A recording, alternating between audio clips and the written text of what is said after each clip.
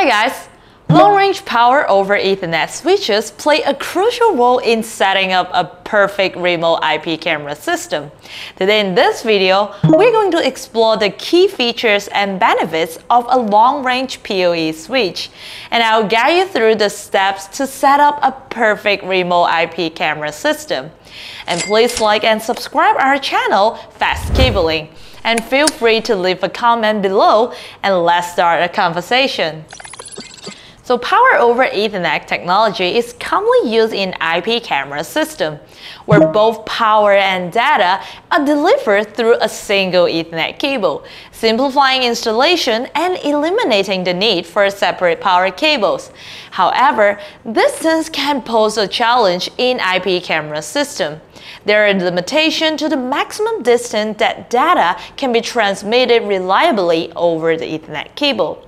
So traditionally, Ethernet cable have a distance limitation of approximately 100 meters, that's 328 feet, before signal degradation occurs.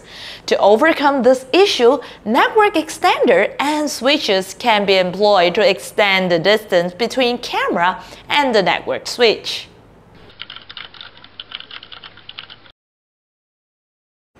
So now we're in front of the demonstration board. Behind me is the setup for today. We have an IP camera at the edge. In between, there's a 500 meters Ethernet cable. And we're using this 8-port long-range PoE Plus switch. Now this switch can help you deal with the issue of Ethernet or PoE extension to meet long-range deployment with easy plug-and-play installation. Now it has 8 ports, each of them can provide up to 100 megabit per second data rates within 500 meters. And there are two 1000 megabit per second Ethernet uplink port. And it's compatible with the IEEE 802.3AF and AT standard. Provide up to 30 watts of output power per port. And actually, there are 3 different ways we can use on this switch. Let me explain.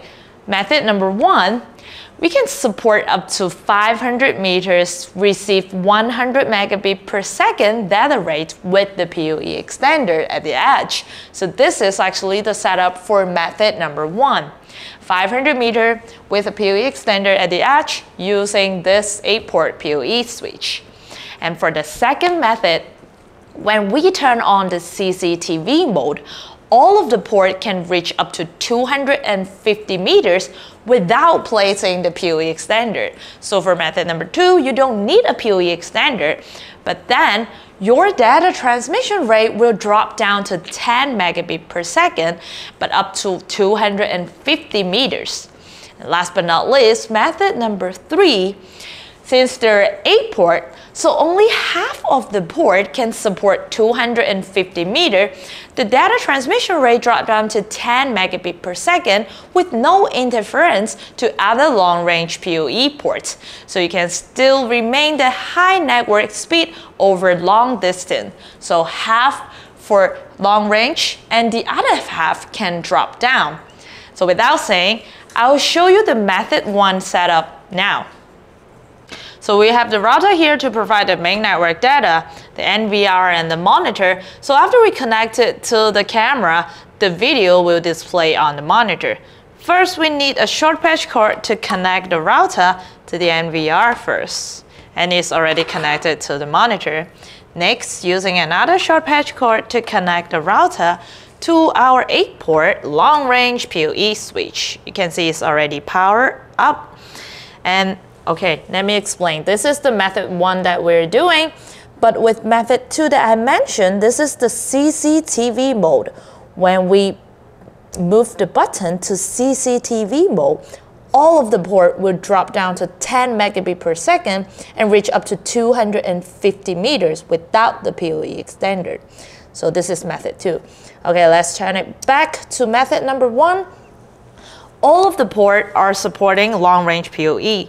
So let me plug in any of the port with this 500 meters Ethernet cable, since I cannot find one with 500 meters. So I'm adding 200 with 300 meters together using this coupler. So they will join together and becoming 500 meters. Okay, So at the edge, we need this PoE extender. Why is the reason? Because this IP camera is just an ordinary IP camera. This is a long-range setup, so it does not send back the data and the signal. That's why we need a PoE extender here to send back the data to the switch. That's why we need to put a PoE extender here at the edge by your camera. So let's put it, oops, whoops. Okay. Here we go. We have this in and out. Let's plug it in here. Connect. Output port. Let's use another short patch cord to connect this PoE extender. Mount it on the reel and connect with the IP camera at the edge. So plug it in here. As you can see, the indicator light is already on. It's getting power and data at the same time using this single Ethernet cable. And let's wait for it to come up. Okay, it's zooming, but you can see this is a live video because my hand is moving around.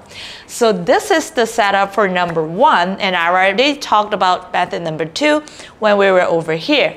And next, I'm going to show you how to do method number 3. So for method 3, as I mentioned, only half of the port can drop down to 10 megabit per second, but up to 250 meters. And the other half will remain long range. So as you can see, the setup is still remaining, but now I'm going to add 200 meter Ethernet cable. So we have 100 meter here, and this is the other 100 meters. So now I have 200 meters. Let's connect it with port number 8. So those half are dropped down to 10 megabit per second, but up to 250 meters. And let's join this using a coupler with the other 100 meter.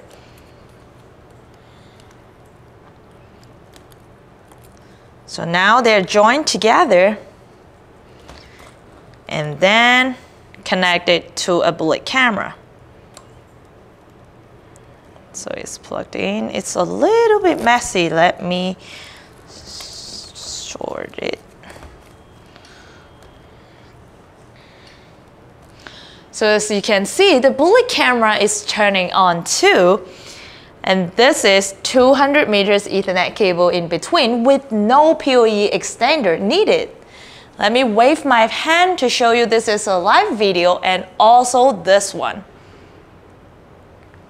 So this is all the methods that using the long-range PoE switch. So the 8-port long-range PoE plus switch can provide stable and reliable long-distance run in your IP camera system. But there are a few more considerations that you should also keep in mind. First, make sure you choose a PoE compatible device and also calculate your total PoE power budget. Second, use the pure copper cable like the Cat5e or Cat6 in your PoE setup, because pure copper has superior conductivity compared to other materials, so it can provide stable cable run. Last but not least, if you're in an area where lightning and strike often, you should add a surge protection in order to protect all your devices. And thank you very much for watching us. And if you have any questions with your system design, please feel free to contact us through the link down in the description box below. And our expert will get back to you as soon as possible.